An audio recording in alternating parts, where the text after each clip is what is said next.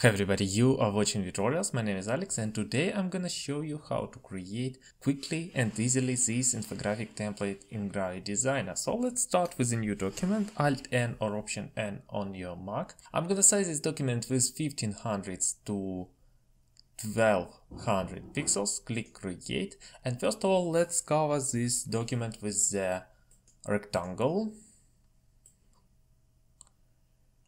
It's gonna define our background. I'm gonna apply the gradient, default liner gradient, and then navigate to my swatch.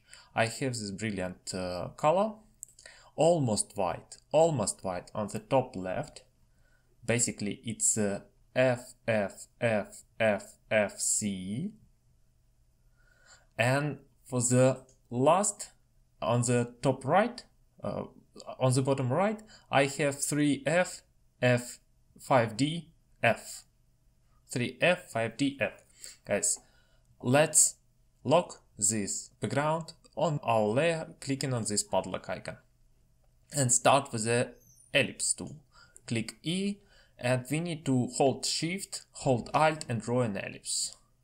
And this ellipse should be 332 pixels in size. So, size it properly. If you need, go to transform panel and resize it. Don't forget to click this link to constrain the proportion to keep the ratio. So navigate to the fill, select the fill, click on the trash can to remove the fill, apply the border. Make a couple of duplicates, but with the transform tool. So go to the transform tool, clicking on this icon. On the transform menu here, set the move value in the X position to 332 pixels and set the number of copies to 2. Click apply to produce 3 duplicates, and they should be tangent, so they are 3 circles in a row. Now with the first circle we need to navigate to the appearance, and we have these two values of angles. With these values you can slice your circle, and we're gonna do this now. With the first circle, we're gonna slice it on 90 degrees. So place 90, type now 90 in the first field, then navigate and open the shape. Select this. Then with the second circle selected, go to the angles and type 0 in the first field. Sorry, it's the second field. Of course, in the second field. Apply it, then go and open the path. And with the last circle, we need to set the 0 to the left field, and then go and open this circle, like so. Last but not least, don't forget, we need to rotate this circle, holding Shift key to rotate, to lock the angle at 15%. So they should create a seamless line. Now select all of these sectors, go to the borders and set the borders weight value to 60 pixels. Click OK. Now go to the advanced stroke settings, and we're gonna reduce this overlapping parts. So in order to do this, go to the advanced stroke settings and then select this but endings. So the leftmost parameter should be active. Very nice, guys. Now we need to create another circle. So with the ellipse tool selected, hold Shift, hold Alt or Option on your Mac and create another ellipse that has a size of 292 pixels. Brilliant. For this ellipse, navigate to the fill and then apply the gradient. I have this gradient for this ellipse. Direction should be top left to bottom right, and on the top we should have a light color, FFFFF, basically white. To the bottom right color we should have EA, EA, EA. Nice. Let's make a duplicate of this ellipse with Ctrl Shift D, Command Shift D on your Mac. Then go to the Modify, Path, Expanded Shrink. In this field, we need to set value to -4 pixels and apply to make this duplicate smaller. Now go to the fill again and click on this icon to change the direction. It's basically a reverse gradient. Very nice. Now select the emboss. Ctrl G or Command G to make a group. I have a group of this circle. With this group selected, hold Alt, hold Shift or Option and Shift on your Mac and drag to fill the negative space of your line. Then drag again and fill the negative space of your line. Basically, Gravit Designer would help you with this transformation. Now when we set up our circles, our plates, we need to select these guys, these 3 sectors, and navigate to the Modify, Path, Join Path, or Ctrl J, Command J on your Mac.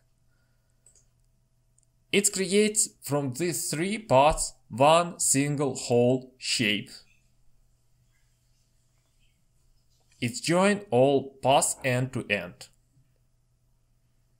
Okay? And now we are ready to apply our gradient. So go to the angular gradient, here 4th icon, and apply this gradient.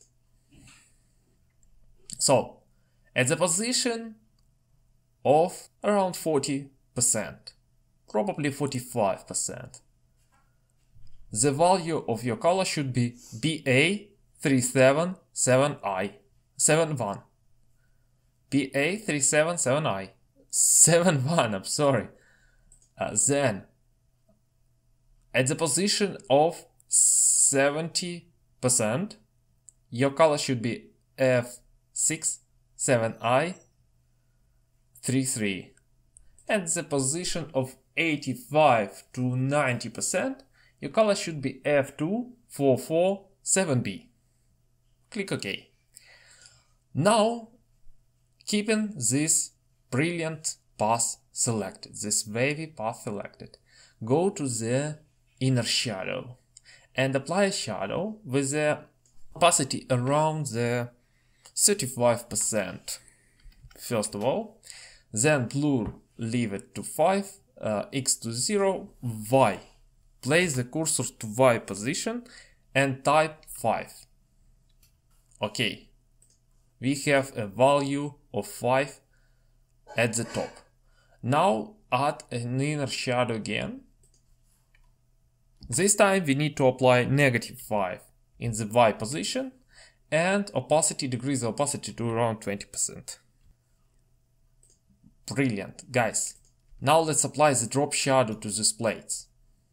Keep them all selected, go to the drop shadow, apply the drop shadow, then increase the Y position to push it to the bottom to around 10%, then push it a bit to the right because we have a direction of our color from top left, so we need to push our shadow to the right a bit, like so, and then of course increase the blur value a bit and decrease the opacity to around less than 50. You can play with this value. I just type 45% and will be happy with this value. So guys, basically this is the whole process of creation this infographic. The last is to go to the and place 2 guides here on this place, on the plates. First guide is reserved for our icon. Denote the middle of the icon. Go to the libraries. Type business in the field. Set the business icons. Your set should be coherent. Try to, if you work with the solid colors, try to set only solid colors, black and white, for example, icons. Okay, let's go here. If you work with the outlines, you should probably grab these icons. Okay, so with this icon selected, this is all kind of use icon for personal, for client use in Gravit Designer, so you can do with this icon wherever you want. Resize it properly, so it's roughly in middle of this icon. Then go to the second one, grab the fill airdropper and rob the needed color from your path. Then go here. Here we need to apply the two-step process. First select the main coin and then select the second coin like so. Go to the text, apply the text, and voila, we have our awesome infographics in Gravit Designer. And if you feel lazy, you can go to the tutorials.net and download this infographic for free. I hope you enjoy this tutorial. If you do, give us a thumb up, subscribe to my channel, and don't forget to join Gravit Designer tutorials group. I'm gonna release both written and video tutorials every week. So guys, it's definitely worth to check Gravit Designer tutorials group and Gravit Designer user group. Thank you for watching, have a nice day.